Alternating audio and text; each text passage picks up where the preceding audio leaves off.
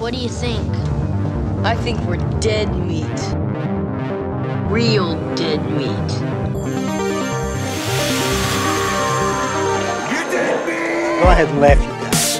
If I ever find a little bastard that did this, they're dead meat. Welcome to Dead Meat, the channel that makes horror movies less scary because of background music and corny jokes. I'm that corny jokester, James A. Janice, and today I'll be ranking all 8 movies in the Leprechaun franchise, from worst to best, in my personal opinion, of course. I covered the Leprechaun franchise 3 years ago, before the kill count was even a full 1 year old. Back then, I had some unkind words for the series, with particular disparagement for one little shit. The Leprechaun himself fucking sucks. He's mean and nasty and hardly ever actually funny. I've changed a lot these past 3 years, and not just the speed at which I talk. Seriously, past James, was someone chasing your words with a machete? Back then, I had a more binary view of judging films as good or bad. Nowadays, I appreciate movies in a multitude of ways, including the often attempted but rarely successful type where one is so bad it's good. I hate it when movies try too hard to purposefully be so bad they're good. Looking at you, Sharknado. But most Leprechaun movies are effortlessly bad. They're exquisitely bad. They are, in fact, so bad they're good. And even the Leprechaun himself knows it. I'm so bad,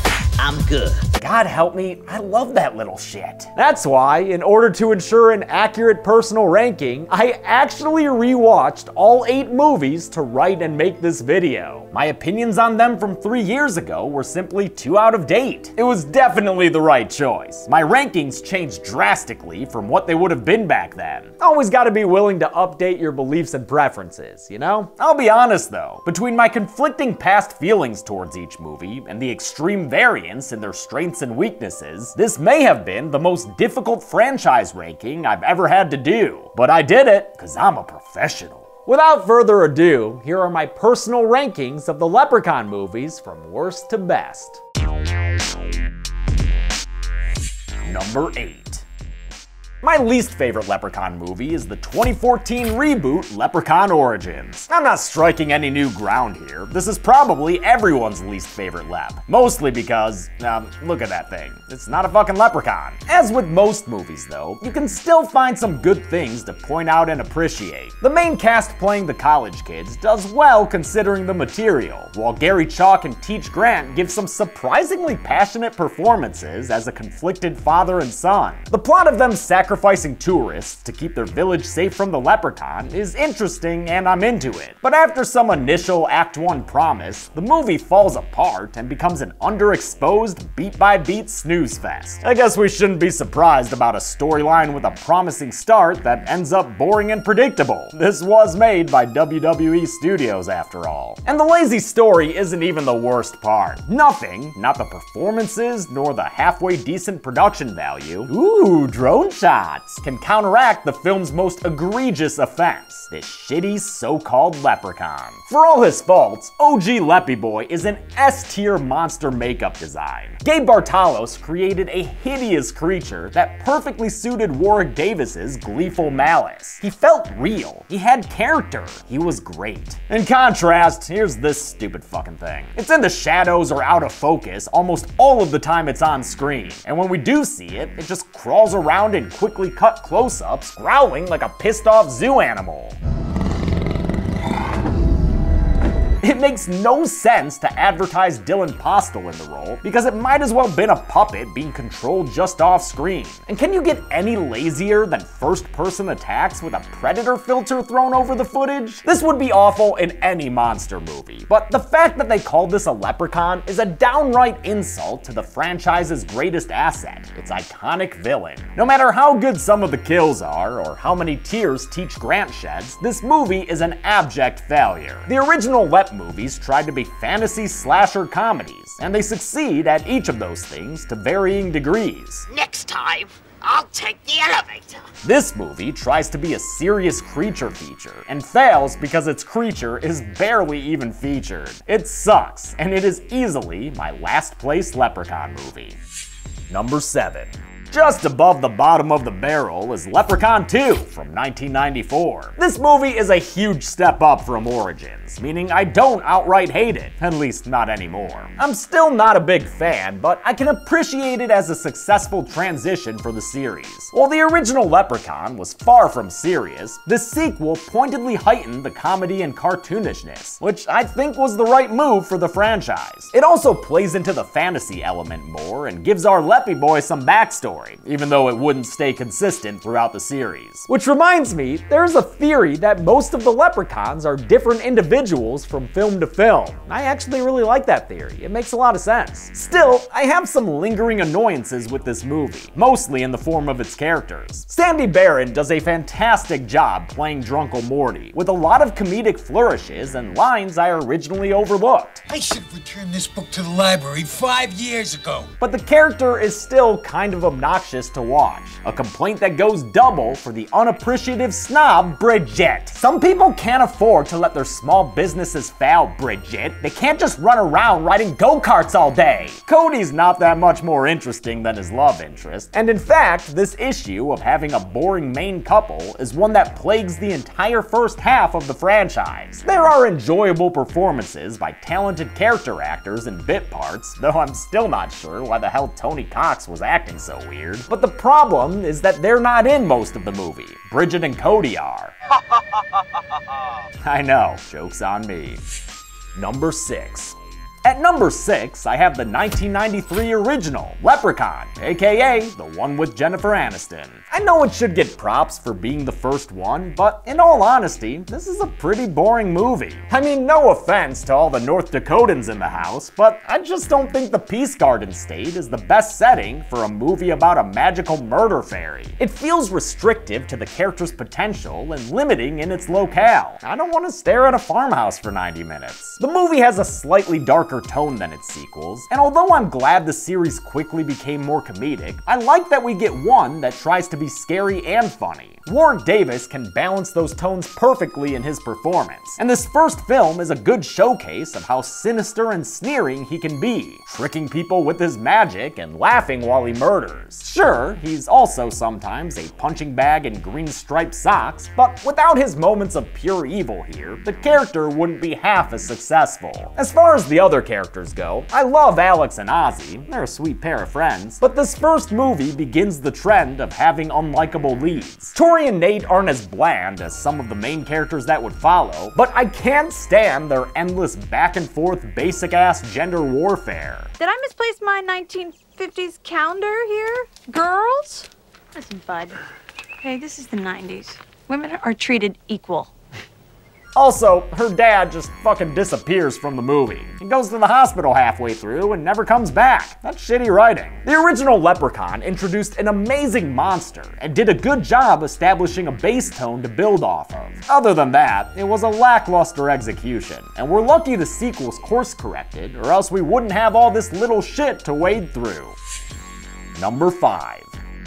Just on the wrong side of halfway through the list is the 6th film from 2003, Leprechaun Back to the Hood. I'm a big fan of the first In the Hood, but its sequel is the Leprechaun movie I feel most meh about. I don't dislike it at all, but it's also not very memorable. It tries to have serious characters and moral dilemmas, just like the first In the Hood, but between the cheesy acting and the sappy score, it sometimes comes off as more of an after-school special. What's it gonna get better for us, Em?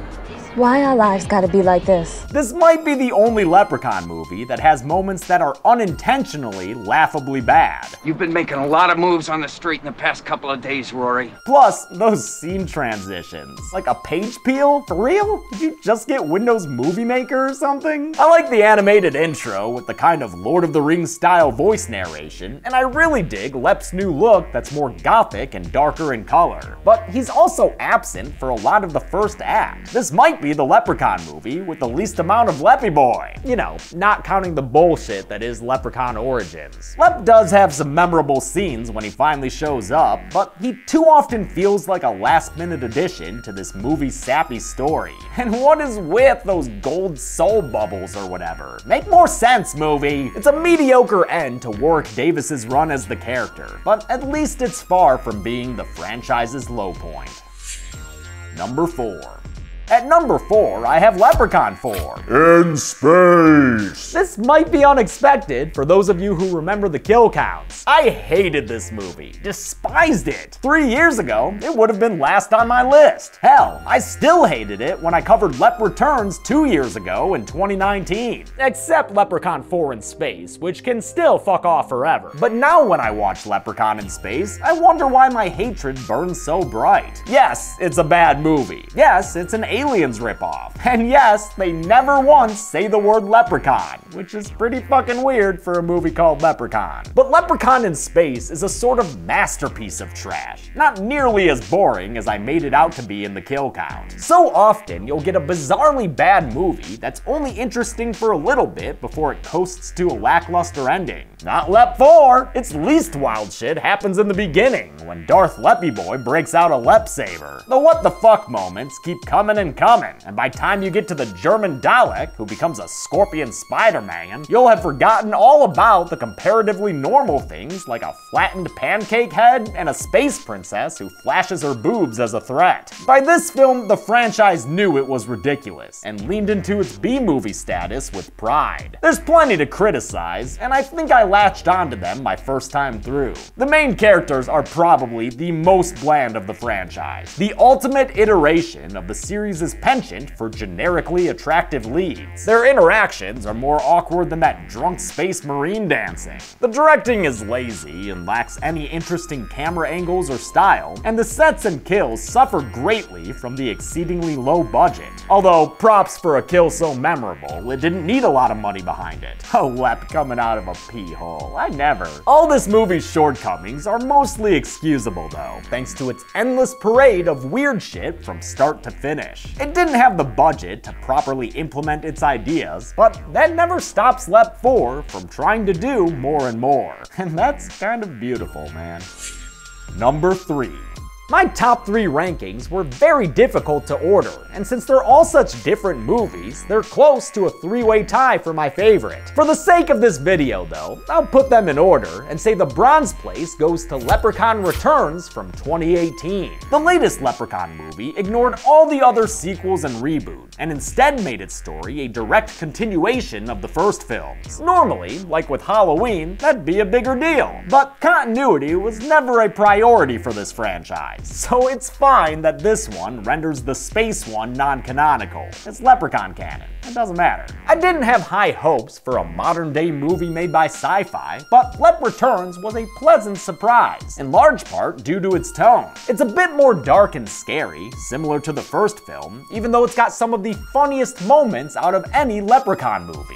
No, Ghost Ozzy, I can't do that! It strikes a similar balance of horror and comedy when it comes to the kills, which are the bloodiest of the franchise, but still manage to include some humor. That's why this movie didn't get a dull machete. I liked all the kills too much. This version of the Leprechaun is played by Lyndon Porco, a phenomenal successor to Warwick Davis's Leppy Boy. He nails the specific quality that makes Leprechaun so great. His ability to be silly, almost friendly at certain points in time, only to quickly turn around and be a sadistic mofo the next minute. Unfortunately, Porco's speech sounds inhibited by the prosthetics. I'm looking for something, and if you tell me where it is, I won't rip you to shreds. But I'd love for them to iron out the makeup kinks and bring him back for another film. He's great. Aside from the 2 forgettable dudes, the other characters are animated and lively, and leading lady Taylor Spreitling gives a seriously hilarious performance. Her scenes with a returning Mark Holton as Ozzy are especially full of great comedic beats. Are you Irish? No.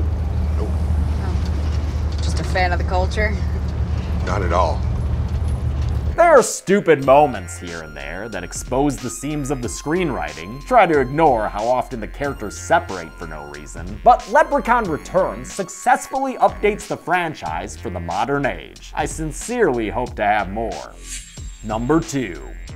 At number 2, I have many people's number 1, Leprechaun 3 from 1995. even if it's not my particular favorite right now, Leprechaun 3 is the best and purest version of a Leprechaun movie. Its setting of Las Vegas is perfect for the greedy little shit. And 3 movies in, the character had been perfected by both Warwick Davis with his performance and Gabe Bartalos with his makeup. Though it had a real low budget, being the first Leprechaun movie with a direct-to-video release, that never stops it from being fun, and everyone on screen seems to be in on the joke. I especially love the almost definitely gay gangsters Art and Tony, and of course, the franchise's greatest human villains, Fazio and Loretta. Plus, the kills are the pinnacle of Lep's creative bloodshed. Exploding boobs? Murderous sex robots? We're a far cry from breaking a cop's neck in the woods. Just like Leprechaun in Space, there's a lot going on in this movie, and although it may not be as outrageous as burlesque dancing android sergeants, I think it's telling that the main character turning into a leprechaun is only the 5th or 6th most memorable thing from the movie. My complaints are few and minor. I don't love that Lep's locked in a pawn shop for Act 1. The leads are once again pretty boring, and there are way too many blurry shots. But god damn it, the leprechaun is running around Fremont Street, posing with the king and throwing dice at a craps table. This movie's fun and games are the most fun of the franchise. So even though it's not a perfect movie, it's still close to a perfect Leprechaun movie. Number 1.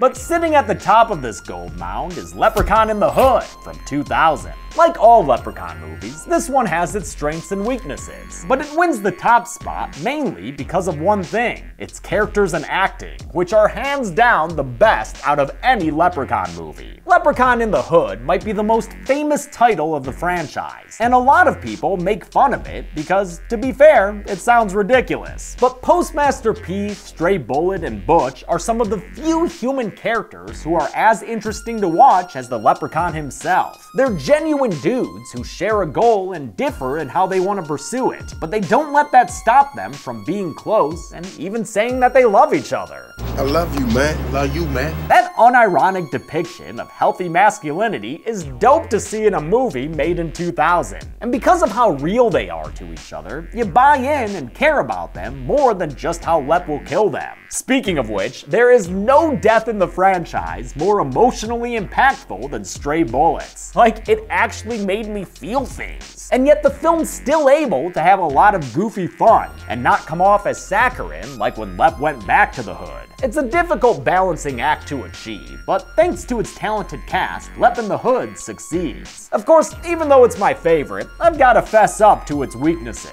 It's chock full of stereotypes. Now we're moving on up to the east side. Has a couple of characters who are insensitively portrayed, and dear God, I don't think a movie could look lower budget if it tried. Those Photoshop effects to show the Lep's transformation are bad enough, but when you literally see the top of the set they're filming in, that's real bad, man. Structurally, it could use a little more connective tissue, since it sometimes feels like it randomly jumps from scene to scene, and there are too many lengthy performances of middling rap songs that aren't anything to write to Spotify about. But man, I just don't care. Leprechaun smokes weed in a bathroom with iced tea. That's worth 1,000 film set ceilings to me. And T's not just there in a cameo, like Coolio. He puts in the work and delivers some damn fine acting here. The scene in his office, where he discusses a potential deal with the guys, could have just as easily come from a well-regarded network drama. Even as I finish this video, I'm not 100% certain about the order of my top 3 picks. All of them are great and bad in totally different ways.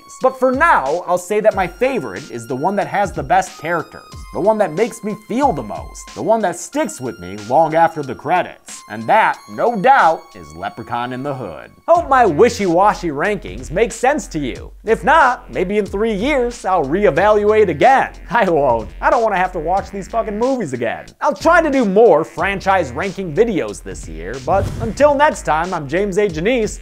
This has been a Dead Meat production. Thanks for watching this ranking video for the Leprechaun franchise. I always love doing the set deck for Leprechaun videos, especially now that I have this awesome Leprechaun figure. It came from @HorrorHandmade on Instagram. Check him out if you like it. It is beautiful handcrafted work. I also bought a Valak from him that I don't know where it went since the move. Thanks everyone. Be good people.